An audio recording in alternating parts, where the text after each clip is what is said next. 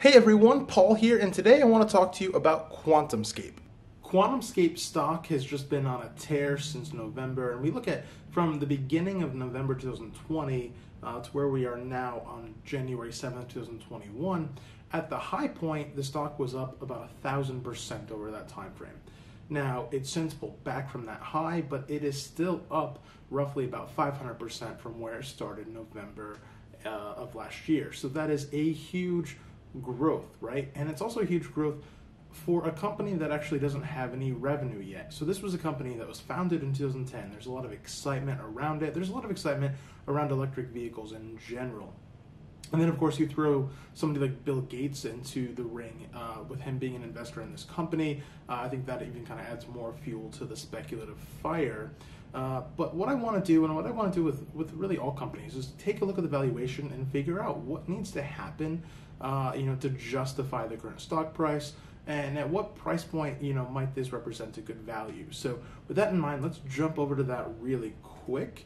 So I'm going to be showing you kind of a model I put together, and this is a model that I like to use for a lot of different companies just to get a sense. And this one, I'm going to be focusing on modeling out sales, and that approach really makes the most sense with a company that actually, is not even profitable yet, let alone has sales. So that's the approach that we're going to be taking. And what I'm going to do, I'm going to start out and I'm going to actually just at first assume that the company's guidance is correct.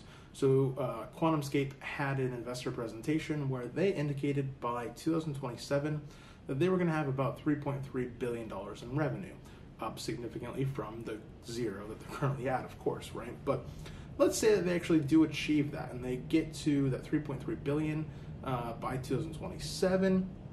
And then let's take a look at what they could be worth by 2030, right? So let's give them about 9 years, give them till the end of the decade to achieve what they need to achieve.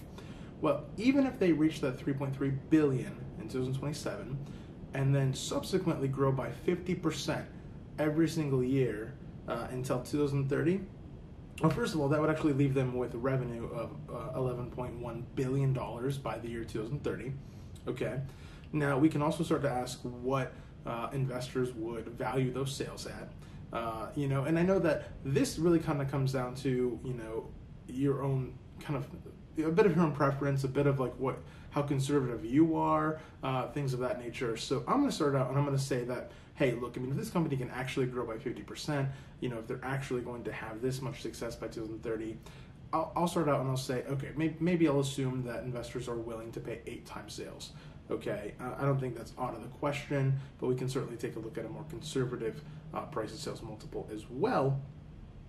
But if all those things come together, and there's also, by the way, let's assume no dilution in the stock, which for a company that's not generating any profit, I feel like that's not, the most likely scenario, because if you're burning a lot of cash and it's going to take you years and years to make your first profit, one of the best ways to be able to get additional funds to keep funding your business is to just sell more stock. Okay, but even if they didn't sell any stock, and we're going to discount at 8 times sales in 2030, we're going to discount that and divide it out by the current number of shares, no dilution, and we discount it back by 12%, we would come up with a valuation of about $88. So that is a premium over the current 68 where it's currently trading as I'm filming this video.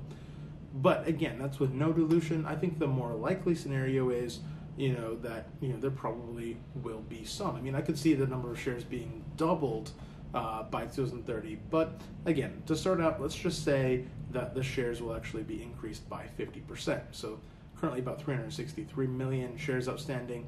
Let's say that by the end of 2030 that there's actually about 545 million or so shares outstanding. Well, in that particular instance, still discounting it at 12%, we would arrive at a valuation of $59. And then all of a sudden you're like, okay, certainly from $59,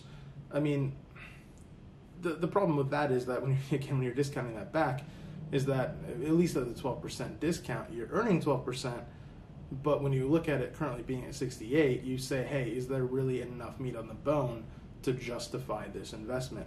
And I don't really think that there could be with this scenario. Now, of course, if we were going to get more conservative, like let's say we bumped it down to 6 times sales, right? The story gets much worse all of a sudden, with the full dilution. You go down from the high 50s per share down to $44. And then you'd go down to say that your average annual return over this time period would be about 6.7%. So again, well short of that 12% hurdle rate that we're trying to get to. So that is a scenario I wanted to walk through, and I wanted to get a sense, again, what would it take from like just a pure sales perspective, for this company to, be worth what it's currently trading at. Now, the other thing that I would really like to call out with a stock like Quantumscape is that it can be really tempting to kind of buy into a growth story without entirely understanding the science.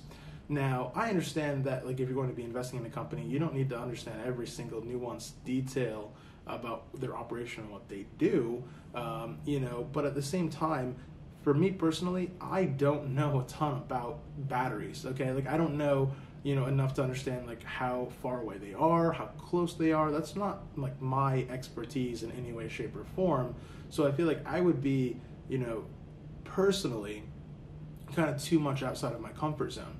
Now, for you, that could be entirely different. If you're an engineer, if you're somebody that you've been studying this market for a long time, that could be different for you. And if you have reason to believe that, this actually could really be, a home run, and that, there's no question in your mind that, they'd be able to grow by, 100% a year from 2027 if they were able to achieve this. So if you have that kind of, specialized knowledge, by all means, go forward with it. But what I really wanted to call out is, don't get sucked into investing in something if you don't truly understand the business, especially when there actually isn't really a business even in place yet. Again, pre-revenue, they're not profitable. It's going to be a very, very long time until they are profitable.